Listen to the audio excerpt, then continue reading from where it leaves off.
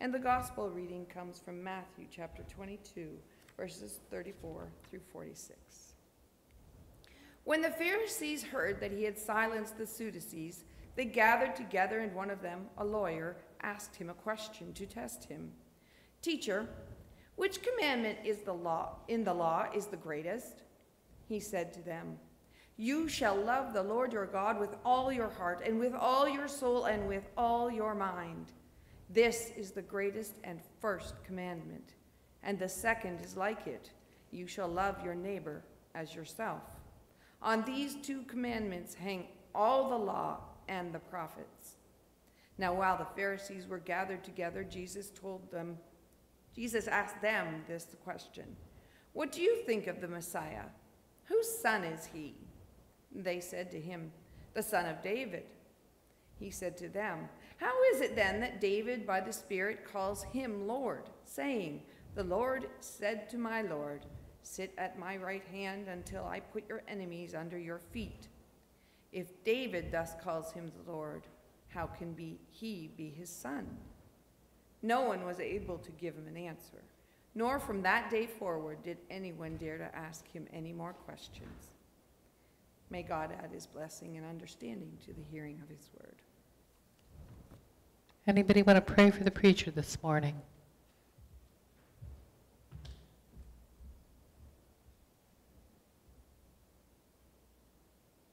Okay, then, let's just, Alexa's up. Oops. Toby's up.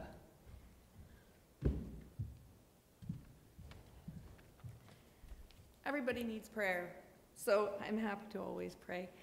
Amen. Lord, we gather here in this sanctuary that is intended to focus our thoughts and our hearts and our minds on you. We hope that as we're led by Pastor Terri, that you hold her in special focus yourself, so that she can deliver to us the things that we need for the coming week and months, so that we can understand better what it is that you have for us to do in our lives that represent what it is that this church, Epworth, is really all about. Help Pastor Terri to understand that she's loved and supported, and know that we are here for her even in times of doubt. May you put your hand on her to help in healing any way that you can, her body, her mind, her soul, her spirit. In this we pray, in Jesus' name, amen. Amen. Thank you so much, Toby. Now, I thought about naming this sermon the mic drop. Not like Mike Gillespie, not where I'm going to drop him, but you know what a mic drop is, right? Boom. Where you drop the mic on the floor. It's like the punctuation of a powerful statement. There are a lot of powerful statements in today's lesson. Look at what Jesus quotes when he says, "You shall love your neighbor as yourself." The book of Leviticus, the law from the Torah, the holiest part of Scripture for the Jewish population. What does he say? "I am the Lord." Boom, mic drop. Because I always say anything that's punctuated with "I am the Lord your God" is something that's going to get my attention pretty quickly.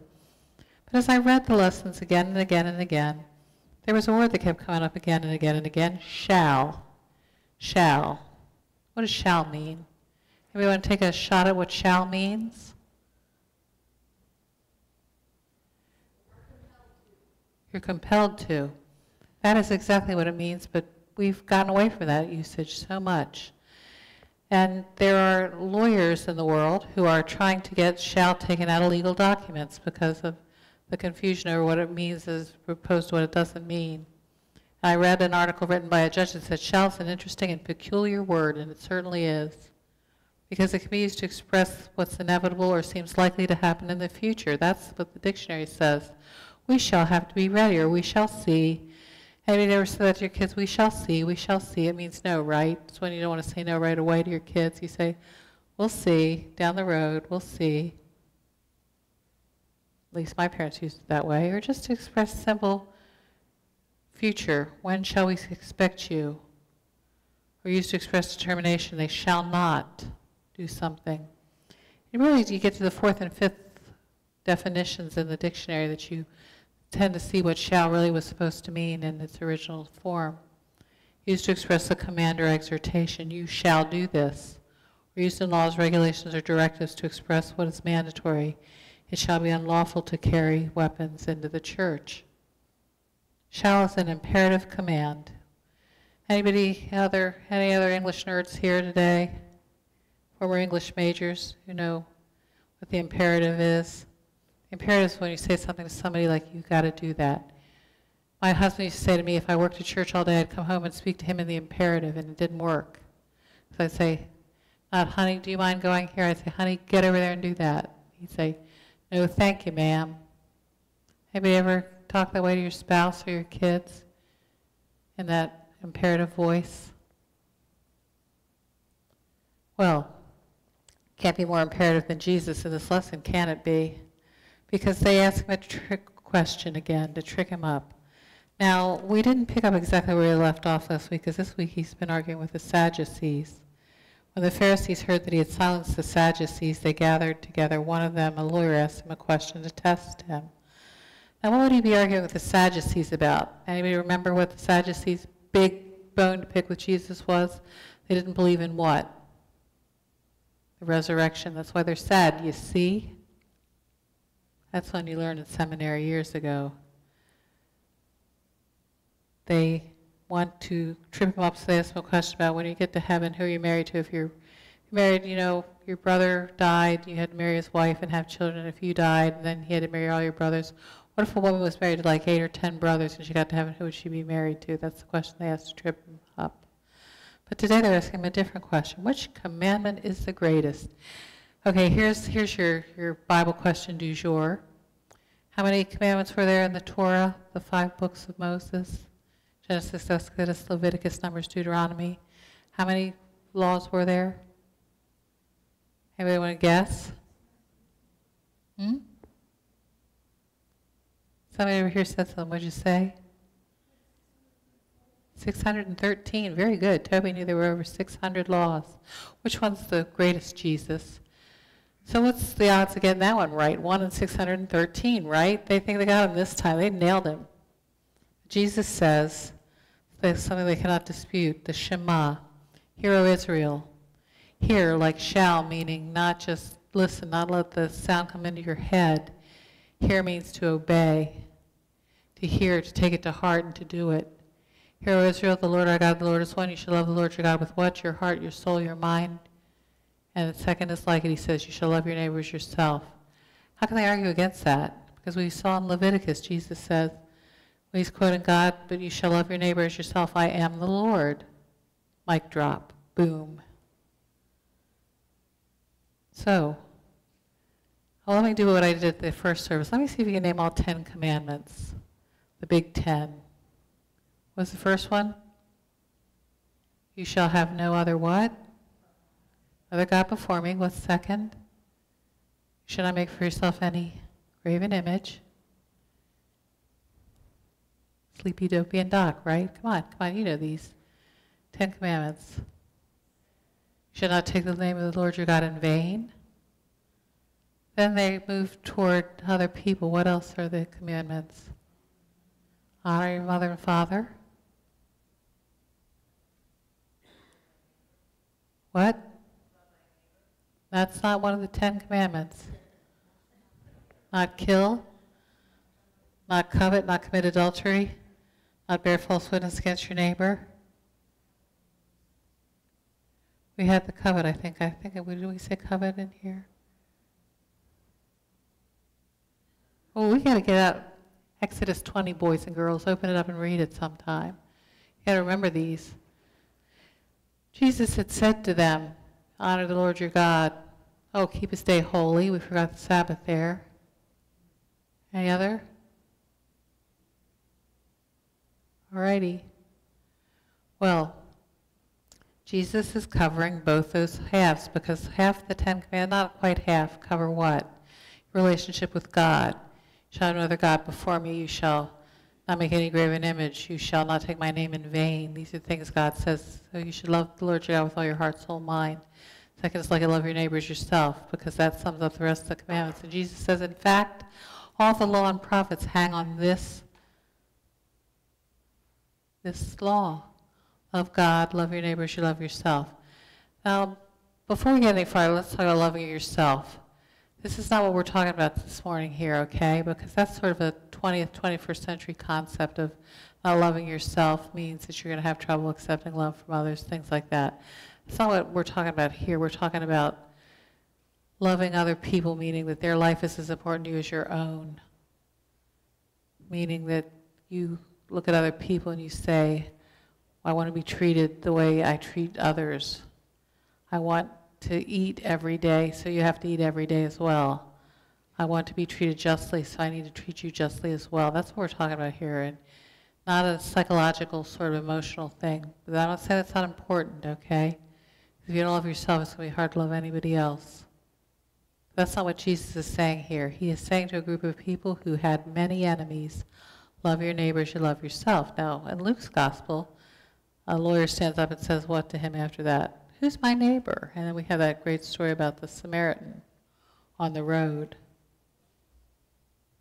But who are you exempt from loving in this? Nobody. You gotta love each other. You gotta love the world. You gotta love yourself as dearly as you love other people. It's not easy, is it?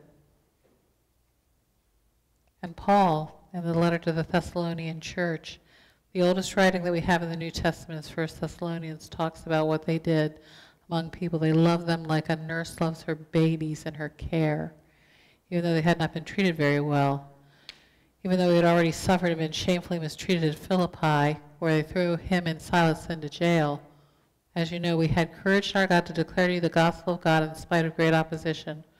For our appeal does not spring from deceit, impure motives, or trickery.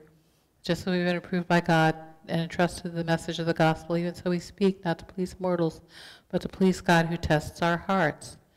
You got to please God first, and then please other people by loving them the way God has loved you. If we don't do that, we're lost. So who's hard to love in the world? Who's hard to love? You all have somebody, right, who plucks your nerves.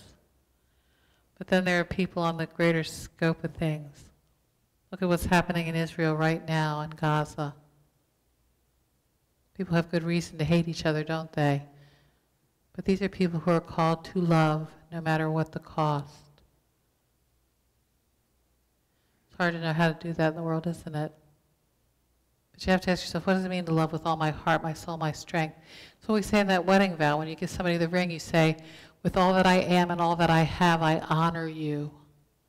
All that I am, all that I have, I honor you. Putting everything in your life at God's disposal for God's use, for God's purpose. Means you got to give up grudges, kids. You got to give it up. You got to give up anger toward people who have upset you. You got to give up hating people who have hurt you or hurt those you love.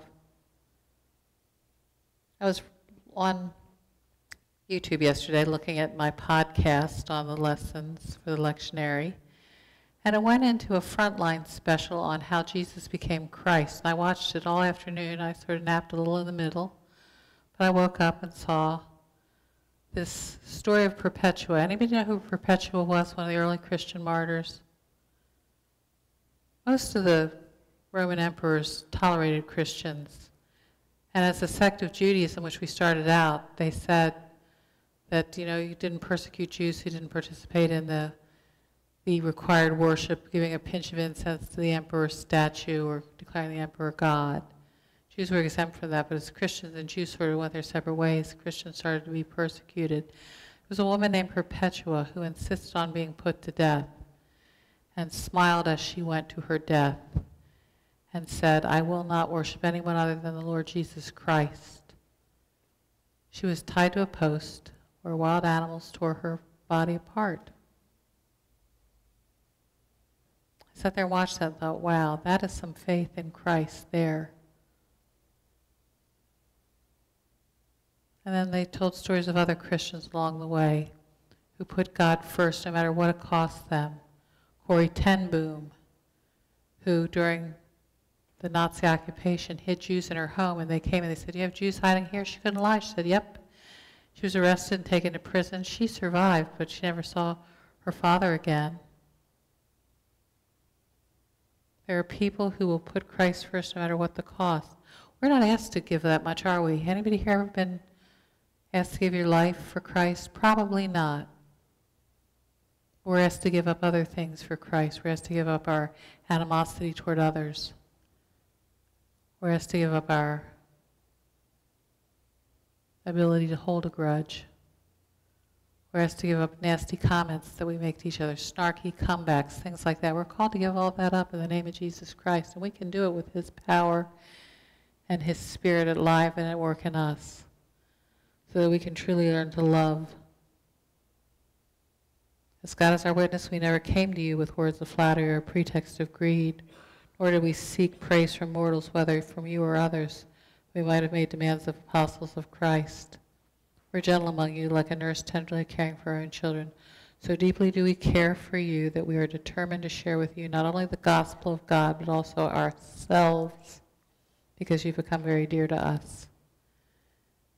It's hard to give yourself away, isn't it? It's hard to give yourself away, because the world's going to demand a lot from you. You're all busy people. I know how busy you all are. But you're called to give yourselves away to Christ first, who is the very image of God. And we know when Jesus turns the tables on them, doesn't he? He asks them a question. Let me ask you this. The Messiah, whose son is he? And they all say, why, David. Wrong answer. What do we learn from this? We learn that Jesus was a devout Jew. That Jesus was very human. Jesus is the Son of God, and that he was literate. He could read. We know that from Luke's gospel, where he goes into the temple and asks for the scroll of Isaiah and unrolls it and knows exactly where to go.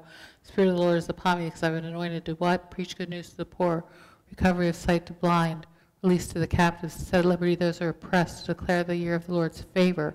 He can read, and he knows where to go, because he knows the Scripture. So you want to know God with all your mind? Read the book. Read the Scriptures. You want to know God with all your heart? Love God. Every day, love God. Make sure you say these words. This is what devout Jews say 3 times a day, the Shema. Shema Israel. Shema Israel. The Lord our God, the Lord is one. You shall love the Lord your God with all your heart, with all your soul, with all your mind. 3 times a day they recite that. Now, one of the commentators I listened to said this was the Catholic alternative. They prayed the Lord's Prayer 3 times a day in the past. Now it's just the Amish who tend to do that. But what if we prayed the Lord's Prayer 3 times a day? What if we did that every day and said, your kingdom come, your will be done on earth as it is in heaven? We'd have to be doing His will, wouldn't we? Forgive us as we forgive others.